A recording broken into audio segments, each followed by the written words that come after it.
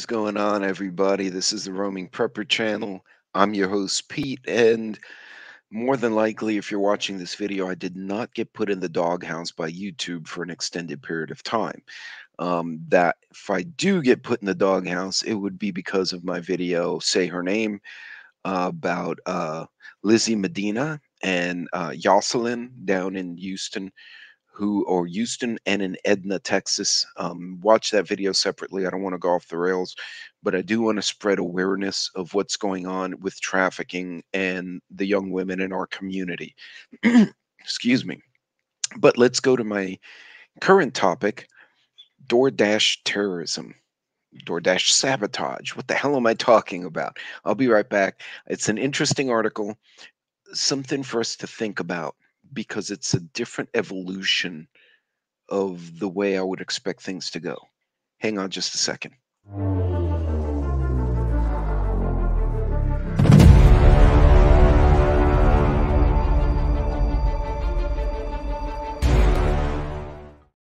All right. So, what the heck is the roaming prepper talking about? What are you talking about? DoorDash sabotage. Well, according to the Wall Street Journal, Russian saboteurs are behind the arson attack at a German factory. So let me see if I can share this screen with you because it shared before and then it got angry at me. Sorry about the congestion, folks. So, according to this, Berlin and Bentley's hunting a sky raisin. For those of you who wonder what a sky raisin is, that would be a fly or a beetle. Jalapeno sky raisins would be things like a wasp. He has not eaten a jalapeno sky raisin. He has eaten quite a few sky raisins. It's just a West Texas thing. But anyway, I thought you guys would find that amusing. Back to the story. Okay, Berlin, as fires swept through a sprawling factory owned by a company that manufactures air defense systems, thick dark smoke spread through a neighborhood of luxury villas and diplomatic residences. Police warnings blare, blah, blah, blah. Anyway, Western security officials now say the fire was set by Russian saboteurs trying to disrupt shipments of critical arms and munitions to Ukraine. Now, at its face, this seems pretty damning, but then it says European countries seeking to avoid escalation have been cautious about publicly blaming Moscow, but privately, security officials say Russia appears to be stepping up attacks on civilian and military sites in Europe. Now, that's a concerning situation. The company said Friday in its report by its insurers said a technical problem caused the fire. A company representative said Friday that the technical problem could, in theory, have been caused by sabotage. Now, keep in mind, the article itself from the Wall Street Journal clearly says Russians were behind the arson attack. But then you read two paragraphs down and it says, well, they said the technical problem could, in theory, have been caused by sabotage. So that's not it's a misleading, it's clickbaity, that title, but interesting evolution. But that's not surprising to anyone if you studied fifth generation warfare, asymmetrical warfare, whatever it is you're interested in, you can see that's different stuff. But here's the interesting thing. The fire at the Deal factory likely started in an area to which only a few people had access. All CCTV footage was lost in the fire. Now, why would they not have an online backup of a security camera of a military manufacturer? That just seems strange to me. Since the start of Russia's full-scale invasion of Ukraine in February 2022, the security officials, dozens of incidents have taken place across Europe, many potentially the work of Russian intelligence agencies aiming to curb arms productions and to sow panic. It says targeting civilian infrastructures such as wind farms and pipelines also aims at intimidating investors as European economies are struggling.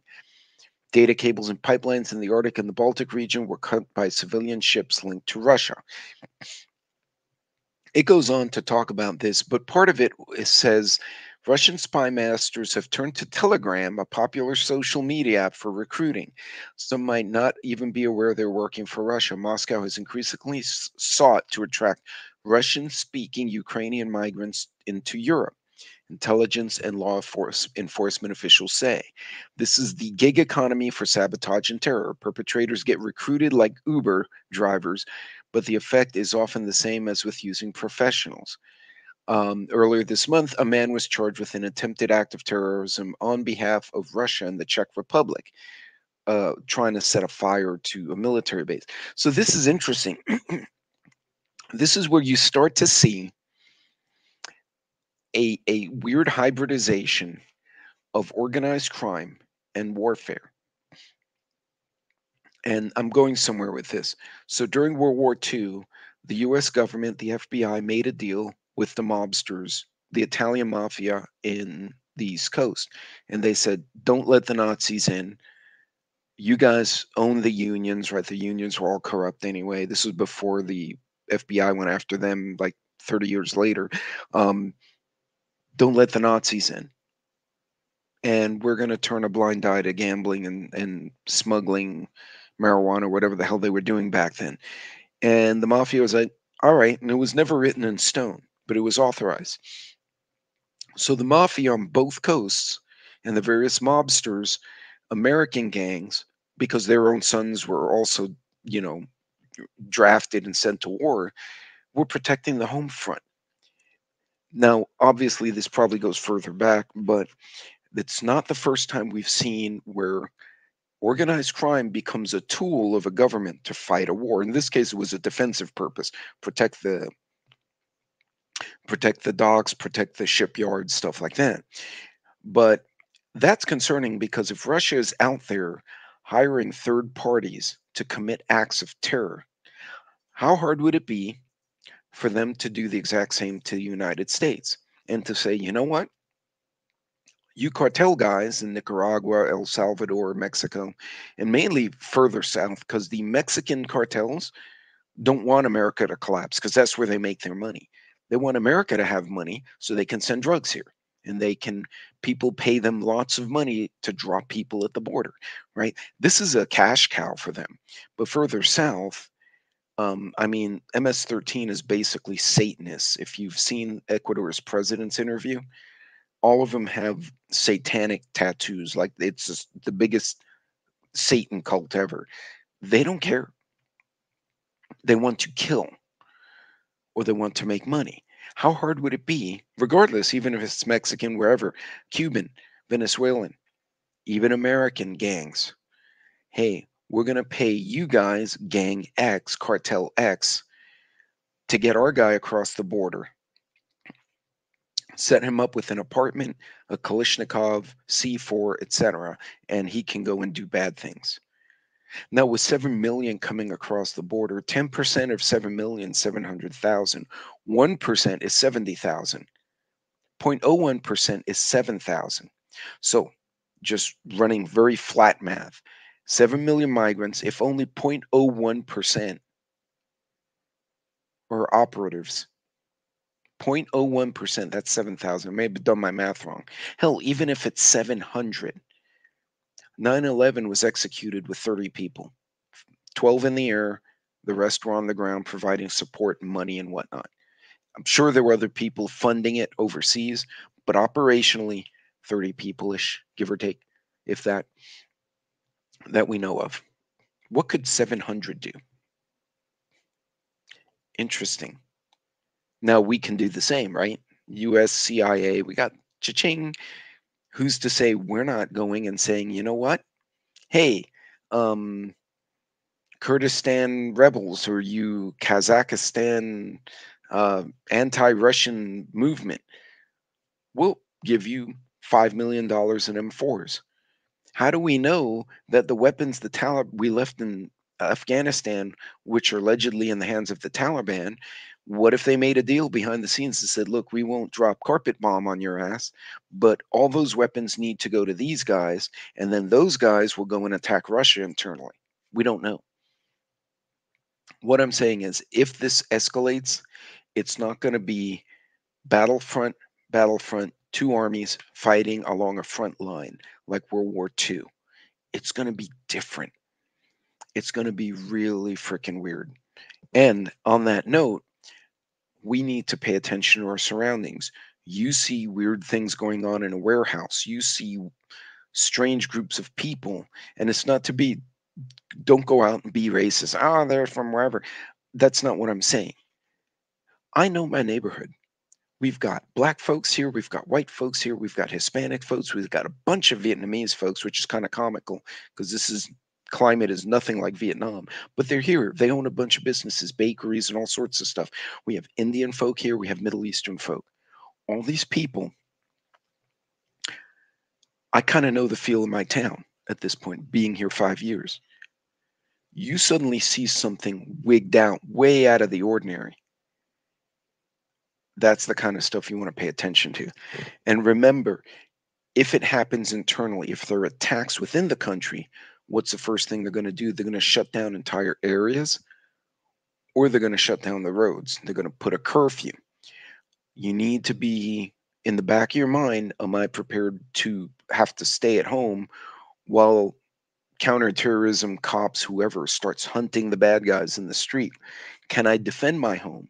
What if the bad guys decide, you know what, that little house on the corner looks like a good place to hide while the FBI is trying to kill us, and they kick in your door? You need to be ready for this, not just from your common criminal, but from actual situations. These are all sorts of little nuanced things. But I find it very interesting that they're basically recruiting criminals who want to make 100 grand, 50 grand. They're like, we'll pay you $50,000, go and set fire to this factory. Because you damn well know in our country, both on the far, far left and the far, far right, we have enough assholes who will go and accept that money and then go commit an act of terror. And small amounts, 50 grand, 100 grand, you could hide that in an offshore account. You pay someone $5 million, that's going to get a lot of attention. You pay someone $50,000 in $5,000 increments in 5 different bank accounts, it won't flag anyone. It'll look like a guy making a salary. Something to think about. I just thought this was really an interesting evolution. The article is again from oh, sorry, I just lost my screen here.